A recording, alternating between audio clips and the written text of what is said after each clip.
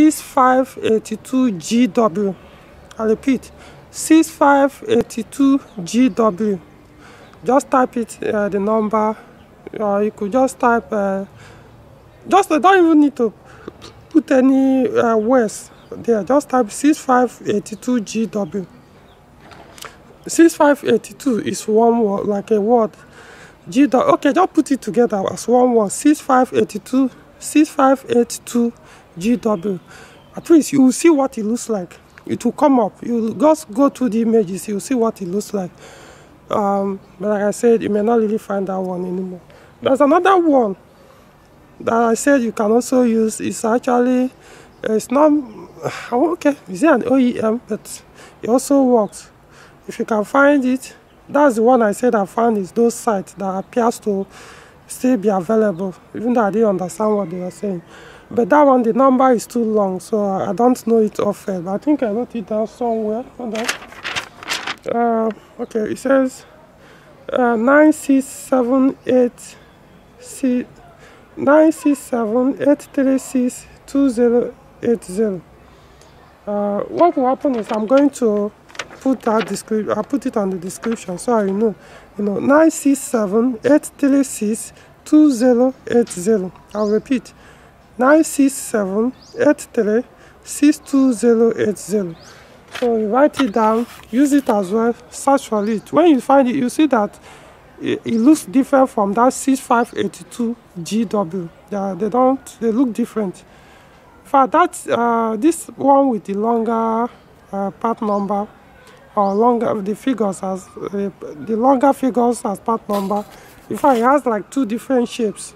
One is shorter, one is too longer. One even has a long wire attached to it, while the other one is just very small. So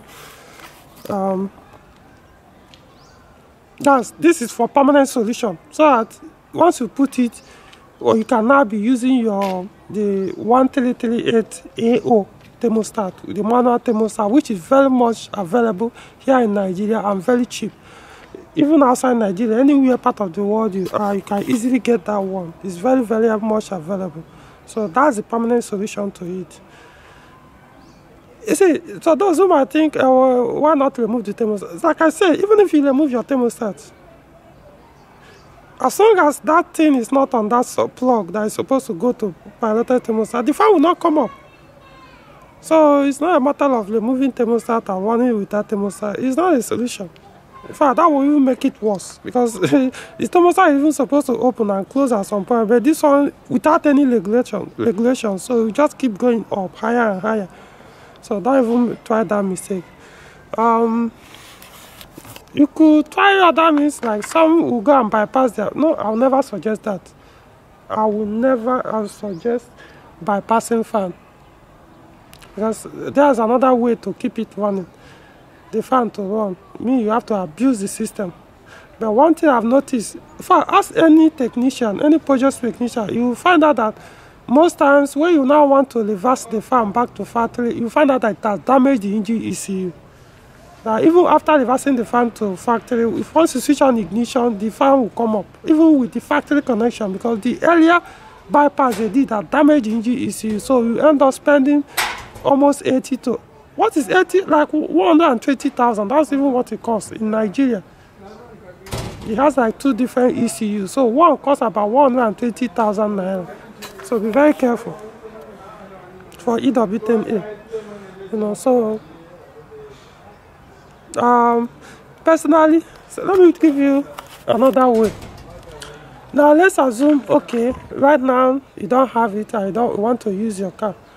I would rather spend more money to run the fan without abusing it. How do I mean?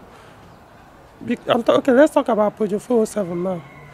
Because Peugeot 407, the fan connection is different from that of 406. But Peugeot 406 fan connection is more straightforward.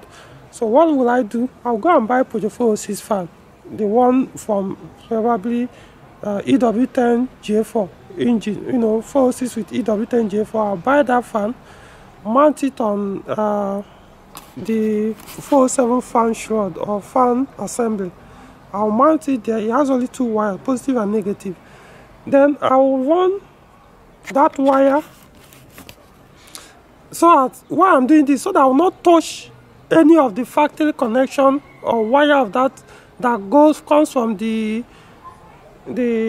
body wire to the fan. So I will not touch it. I will leave it there. I will just use the one I buy that will be on the fan with the wire, the two positive and negative wire. Then I will connect negative to the negative one. For the positive one, I will put a relay on that positive one, right? I'll put a relay on that one. Then for the trigger of that relay, I'll put fuse. In fact, I'll put fuse on two sides. One fuse, the negative trigger, the other fuse, the one that supplies positive. Or I may leave that one depending, but at least I must put fuse on the trigger. Then connect it, and now take that trigger, the one that will trigger the relay, that will power on the relay. I'll now take it and put a more like a switch, on and off switch, so that once I start the vehicle, I'll switch on the fan. Even if I forget, because it will be very obvious, you see the temperature start going beyond normal, you remember, oh, the fan is off, you put on this thing. But if I'm always, because I'm type of person that is always on AC, I won't even bother about it, because I'm always on AC, so the fan will be working. ECU will be controlling the fan. It's no longer the thermostat. But I'm saying, let's assume your thermostat fan is not working. I'll go and buy 4-6 fan. It's about 10,000 naira. So the whole thing may cost me about 11,000 to do the conversion with the relay and the stuff when I'm doing it myself. The reason why I'm saying that, so that, yes, I know that the fan will not be running, but I'll be the one to control the fan, to know when to put it on and when to put it off. And secondly, I will not run the trigger to any part of the vehicle or wiring system. I will not, because what usually kill all this, once people do, they will go and connect it to the alternator, connect it to the BSM, or all those things. Eventually, it will either damage your alternator or burn your fuse box. And most times, they don't even put fuse, because if you don't put fuse, normally if you put fuse, if it becomes too much, it will cut the fuse. But this thing, they just run it direct. So, I understand why I said I'll do it that way. It will cost more, depending when I can now sort out the thermostat, parental thermostat issue, and put back the 407 fan, so that the fan connection stays normal without any cut or join anywhere. But I know not everybody can agree to do that, because you always looking for cheap option, and you end up condemning your car. Do you know so many people? There's somebody that 147 V6 that did a bypass. The fan was bypassed. I don't know whether it was before he bought the car or he bypassed it himself. When he now wanted to reverse back the connection, I don't know who did the reversal. They did it wrongly. As he was driving out of that place, a few kilometers later, the car went into flames. This is a serious thing. As in, this person is somebody I know. In fact, almost on weekly days, I see him. I know the 407 V6 saloon. The car caught fire. That's what I'm saying. You'll be thinking that I don't want to spend, although I'm looking for a way to, I want me to go and buy fan. I know I eventually not use. Which one is better? Spend additional 11,000 naira so I won't abuse your, because this is the only way you can run your fan without abusing the system. Even though, yeah, it may be affecting the cooling system. What I mean is the fuel consumption will go high because the fan will not be running constantly all the time. But at least you get to prevent any electrical problem on your car. I don't know how else to say this, but this, I'm just giving you this. You can, if you watch this video, you see that I've given so many options on how you can use a Peugeot car with that engine. Okay, now let's come to another important thing.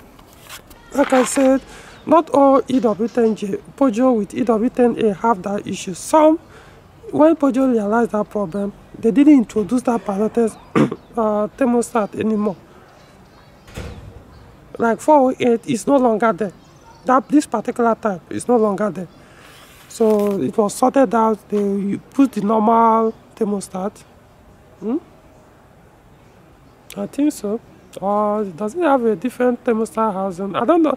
I'm trying to remember if it's the 1338AO thermostat that they put in 408 or a different thermostat housing, because what I've realized is from 308 upward, like the EPCs or VTI engine, what Peugeot did was they also introduced that same kind of piloted thermostat, but in a different model, not this particular model. As in the piloted thermostat, everything now, including the thermostat itself, is now part of the housing. So means if the piloted thermostat fail or the thermostat fail, you must change the complete housing. Same thing with other THP engines, all these Peugeot 508 and the rest. That's how all of them are. So you don't say why did Peugeot do it? Because even the newer ones, that's how they are now. All of them. Only different was this was the first trial. That was their trial, and the particular thermostat did not work. So they went back to the manual one. But subsequent engines, probably they've gotten one that works better, and since then they've stayed there. They've not gone back to manual thermostat anymore.